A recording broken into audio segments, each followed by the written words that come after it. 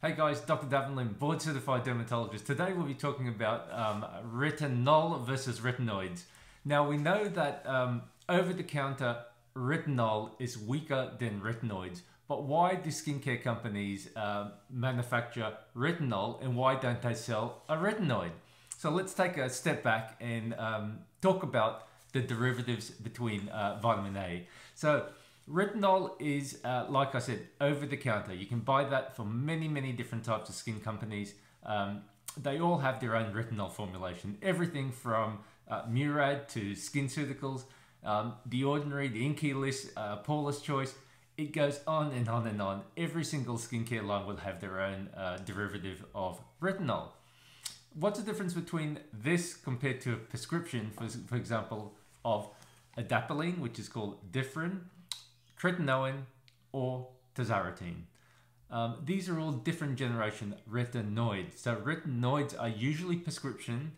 Yes, I do know that in the US you can buy adapalene over the counter and in some European countries, but in large, retinoids are usually medically prescribed, while retinol don't have the same amount of regulations compared to a retinoid.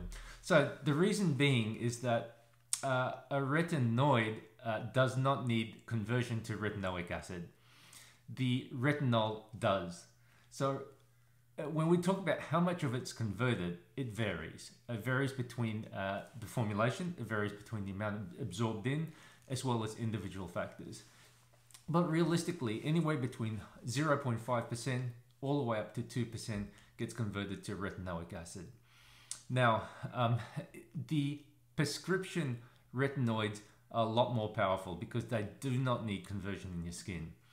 The problem being is that with power becomes responsibility, with power also has side effects. So that's why when you're looking at prescription medications, so things like I mentioned, the tazarotene, which is a third generation retinoid, also called Zorac, your second generation retinoids, for example, adapalene, and your first generation retinoids include tretinoin.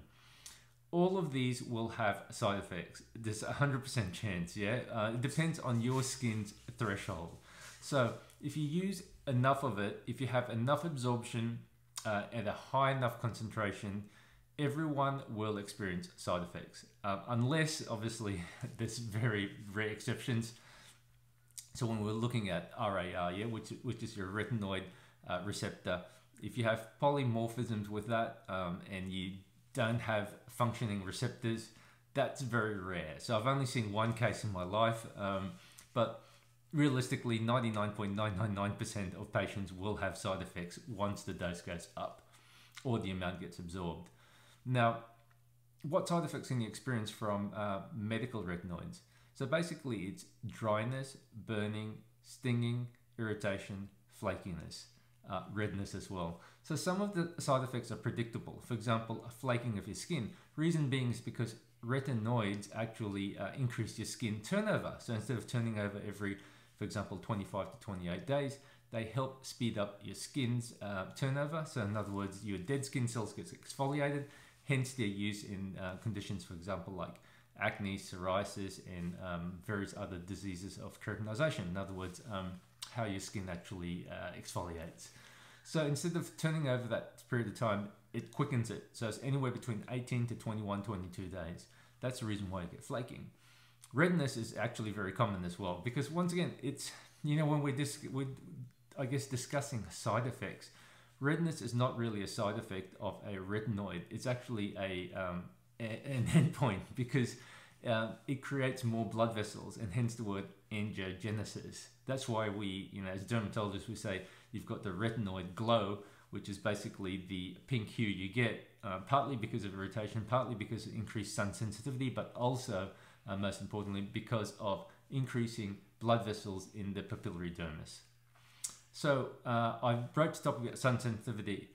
You will get sun sensitive. The reason being is twofold. Number one, you decrease your stratum corneum, which is the top part of your skin. So that becomes more compact. Your epidermis actually plumps. It actually gets thicker, contrary to, contrary to thought. And the other reason as well is that it increases photosensitivity. Most of the photosensitivity is in the long wave UVA. So unfortunately, not all sunscreens protect against long wave UVA, so that's why you still can get sunburn if you're on a retinoid either topically or orally. Now, when we talk about side effects, we try to actually figure out how to mitigate those side effects. Sensible ways including infrequent use. So instead of using it every night, you might want to use it every second night or every third night. So you don't have to use it every night for it to be effective.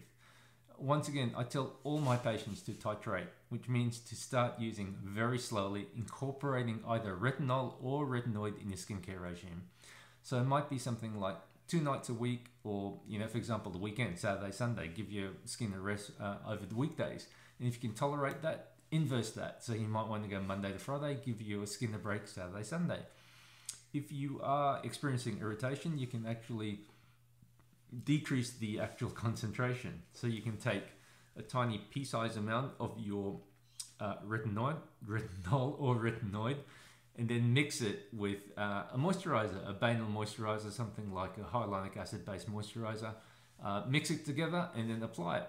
So that's one way. The second way is to actually use a moisturizer first, and then, or you can use a moisturizer later. Yeah. So there are many ways to actually help decrease irritation.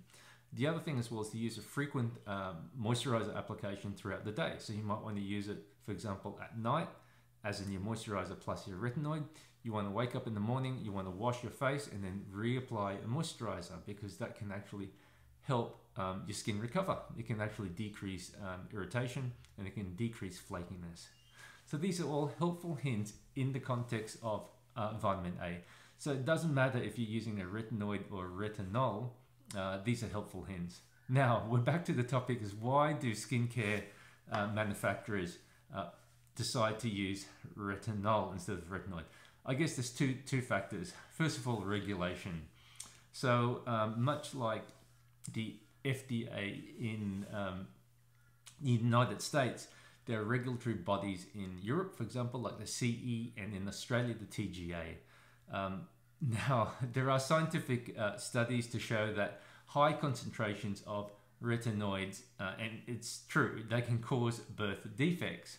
So that's extrapolated to topical use as well. Most of the papers actually show very high concentrations, so you need to actually have a lot, yeah, and they're in rats. So I understand why. It's because of those limitations with those papers. It's true, oral retinoids can cause birth defects, hence the data is extrapolated to topical. So in regards to retinol, there's no evidence. There's no evidence because the conversion rate of retinoic acid is extremely small. So chances are, by eating 2 or 3 carrots, you're probably getting more vitamin A or hypervitaminosis compared to just using retinol. So that's the first thing, is legislation. The second is like what we've discussed, tolerability.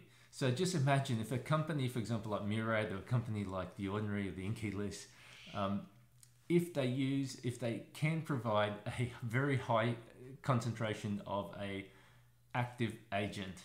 So what happens is that with all of these formulations, across the board, companies test, so they test to ensure that the majority of patients don't get a reaction.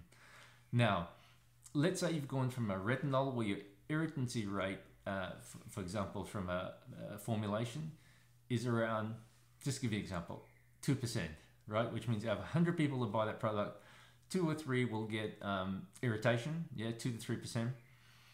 If they swap it to a retinoid, the irritancy rate may go up to 15 to 20%. So the amount of refunds that the company's got to give would be ridiculous, and the name from themselves as well would be probably tarnished due to the fact that the majority of patients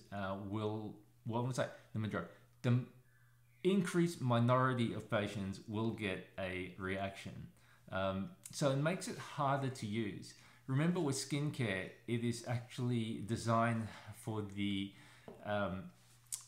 population out there. So they don't actually look at how good you are, how you understand how to actually apply a topical, but they see how much they can sell to the vast majority of patients. So that is the primary reason as well. Yeah, it's because the irritancy rate will be too high. When you look at adapalene and how they market it in the US, there are two different concentrations that you can get, a 0.1 and a 0.3%. So I'm absolutely certain that Galderma actually looked at it and go, look, you know what? If we're going to do this as the over-the-counter retinoid, let's stick with the 0.1% rather than the 0.3, because they know that the 0.3, the irritancy rate will be too high, and hence it'll affect the rating, as in, not the rating as in how effective it is, but the rating as in how many people will get irritation. So guys, I hope you liked that video. It's a very short one on the, I guess, differences between retinol, retinoids, and the real world experience. Guys, by all means, share, comment, like. I'll produce another video, same time, next week. Bye for now.